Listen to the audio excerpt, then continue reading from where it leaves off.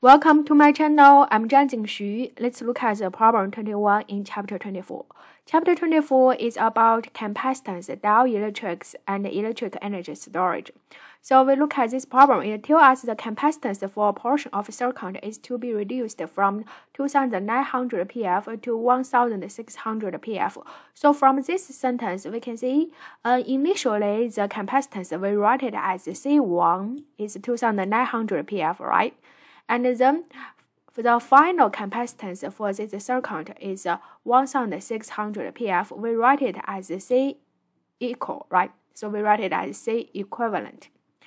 Ask you what capacitance can be added to this circuit to produce this effect without removing existing circuit elements.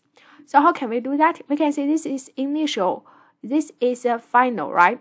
Compared to these two numbers, we can see the capacitance decreased. Do you agree? Yes. So that means we need to add another capacitor to make this circuit capacitance decrease. How could that be? That means we need to add another capacitor in series. Agree? Because we have this function. Initially, we can say it's C1, right?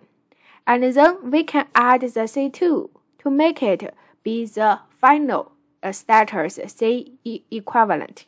Agree? So this is the final, and this is initial, and then we need to add C2.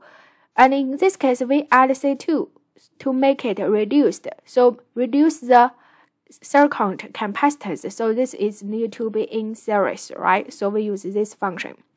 And then we convert this equation, we get a function for C2, input all the given quantities for C1 and C equivalent, we get answer there.